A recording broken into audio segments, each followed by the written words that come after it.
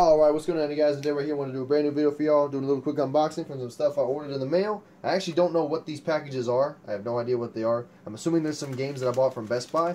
We're going to find out in just a second right here. There's this one. That boy bought a copy of Watch Dogs.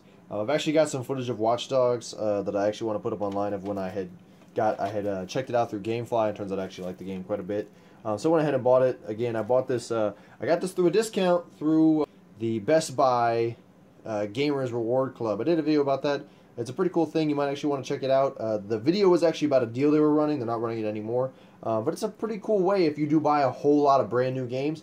It's good for a 2-year membership, and they'll give you a 20% discount on every single new video game you buy. It costs you $100 to get it. But if you're someone who spends a lot of money on these games, you know, every $60 game gives you a $12 discount. If that's something that you'll end up spending a lot of money on over the course of the next 2 years, it's a way to get a discount pretty well. Without going through a bunch of sales and stuff that you would do, say, on something like Amazon. Watch Dogs is a pretty cool game, so let's see what are the other ones that I got here in the mail. Alrighty, let's check it out. Pac-Man and the Ghostly Adventures. Now, I heard this is a really nice harkening back to the classic 3D platformers of the PS1, N64, Dreamcast, early PS2 days. So I'm actually looking forward to this product a lot. It seems to be really pretty cool. Even if it is really not the best platformer out there, these are really, really hard to come by these days. So I was glad to see it. That's actually something that's out there. There's actually a sequel that just came out a little bit towards the end of last year. So both of those are available if you want to get them. And then here is actually, ba-boom, one of my newest, most favorite games that I played recently. This is Stick It to the Man. Now, it doesn't look like much, but it's actually a lot of fun. If you like a lot of those classic, you know, point-and-click style PC games and stuff, this is a lot of fun. Mixes a little bit of platforming in with some really minor action. Crossed over with a lot of that stuff you would get, especially the kind of writing and stuff you would get from those classic point-and-click PC games. Stick It to the Man is actually a really cool, fun game. I like the way it's got all these crazy interwoven storylines put up in each level. Has a beautiful artistic style. Everything's done through these comic book paper cardboard cutout styles. Really, really beautiful looking game. I would definitely recommend you pick it up.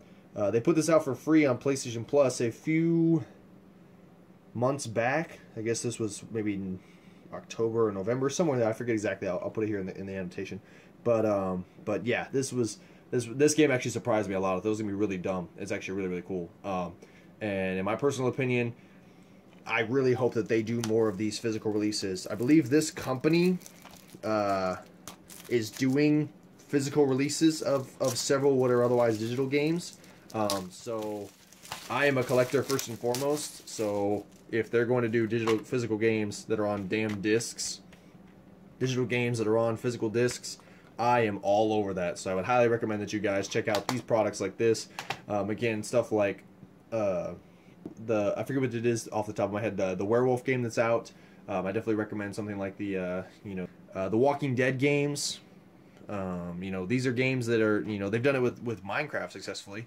So my recommendation is to please buy these digital games when they get these physical releases, because they're showing people that, I mean, again, you vote with your wallet, so they're showing people that they're actually interested in these physical release products, and I definitely am. So, you know, even just do me a favor to do it, because I love that they do these. Anyway, thank you very much for watching, guys. I will catch y'all later, and faces.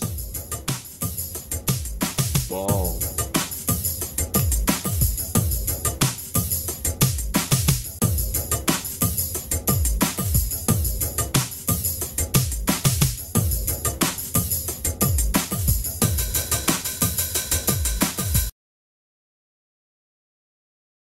This is, yes, indeed, a 60 frames per second video if you're watching 1080p or 720p, 60 frames a second on YouTube. Woohoo! Hopefully the Movie Maker won't have an issue outputting it at 60 frames. Probably actually can, now that I think about it, but doesn't even matter.